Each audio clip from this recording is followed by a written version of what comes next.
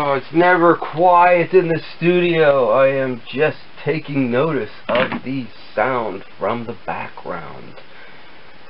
Today in the studio, I had to sadly leave the faux wood behind.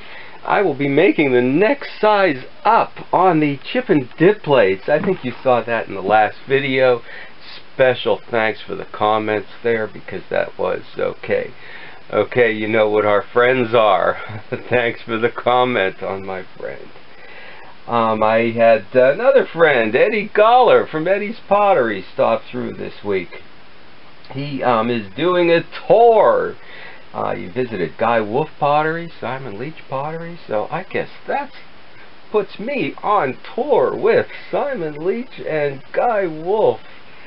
I'll be happy to be the quiet one in the background. Okay, let's take a look at Eddie's visit in the studio here last week. Yeah. Okay, so show and tell. Yeah, this ain't show and tell here. I know where you were. Yes. You visited Guy Wolff Pottery. Yes, this is the first time I have ever touched or seen in person that I first became aware of his stuff when he was selling through the Smith & Hawken catalog. Okay.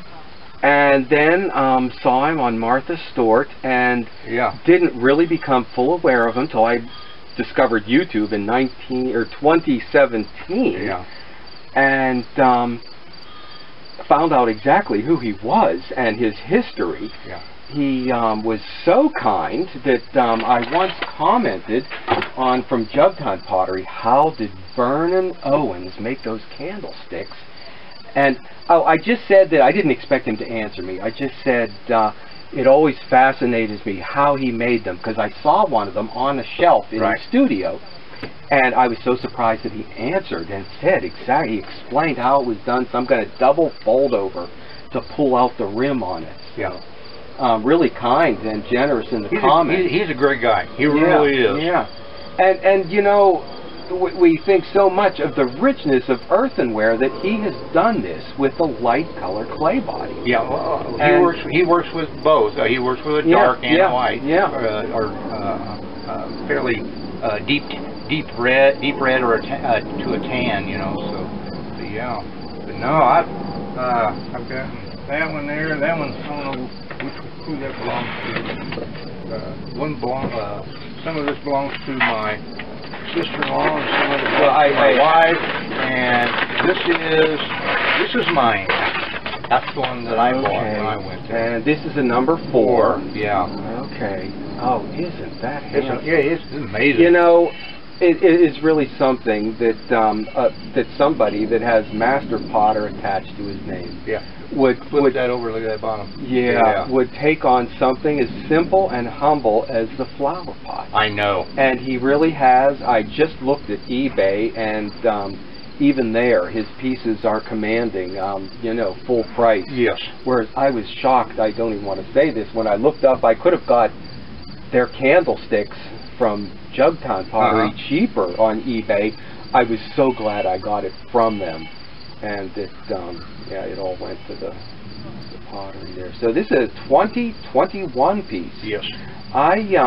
Because he did a video with a custom made piece and stamped. So I tried to contact him to have one stamped. We didn't want him to put Rooster Hill Pottery on, but since it's Rooster Hill Farm, I could not get him on the phone. Yeah.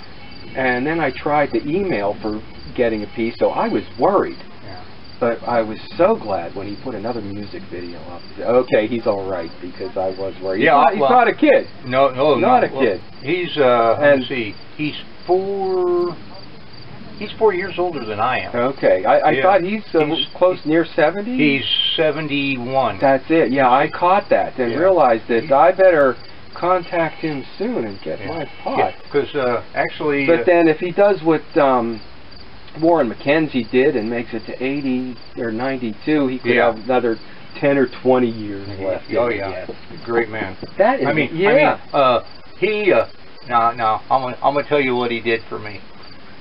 My wife and my sister-in-law and myself, when we showed up, he knew I was coming. I called him, talked to him on the phone, and we got there, and he showed me around his pottery studio, and then he goes, "Come on," he says, "we're gonna make some pottery." And we went back, and I videoed everything, and he showed me how to make a 34 pounder. And oh yeah, nice. But yeah, I was amazed the way he can move that clay up and down the way he does. Yeah.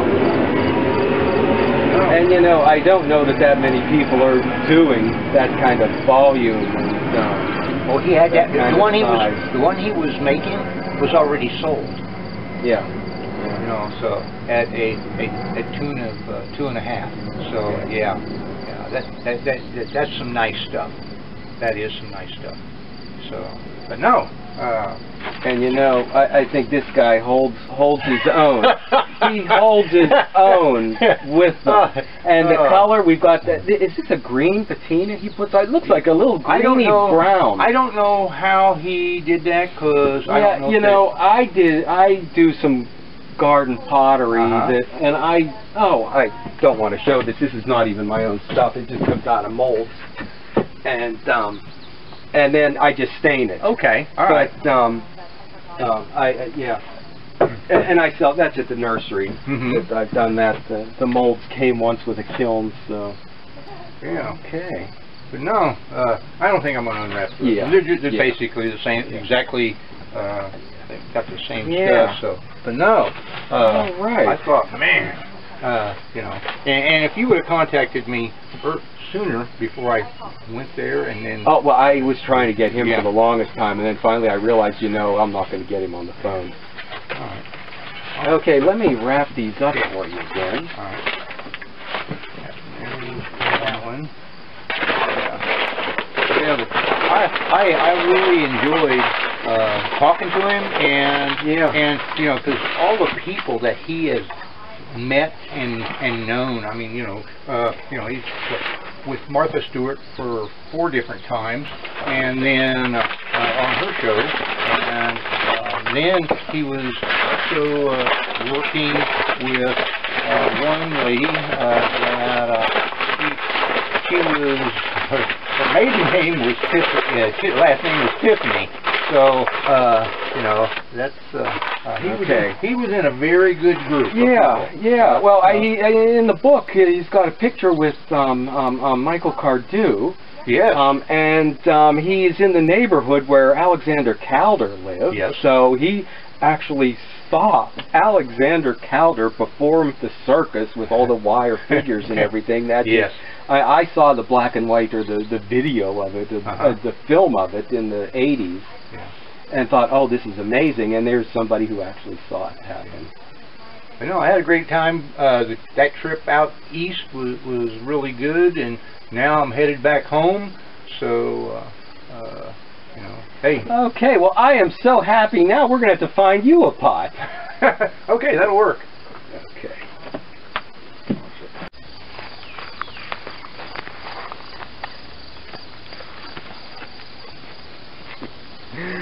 So that was great to be able to hold some of Guy Wolff's pots in my hands. You know, I like my faux wood. I'd put that on the table with his. But sadly, I got to put this aside and get back to the chip and dip plates. You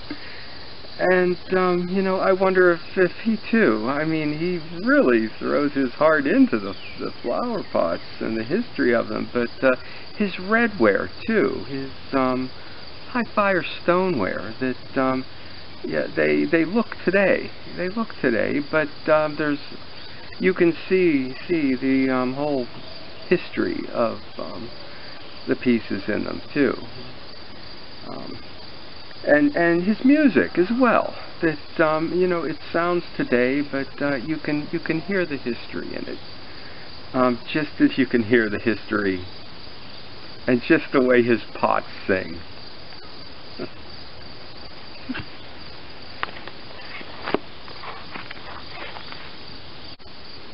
Oh, I wanted to do some bird baths too before moving on from this. And the even harder goal for years, I wanted to do them maybe 3-tier. Stand them up in this pond sunk in the ground. Do a faux wood edging around it. So give it time, it will happen. And that is my Potter's Journal for August 2021. Stop back for more from my journal and my toiling away.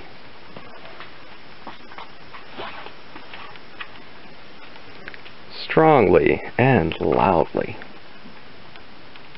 in the background.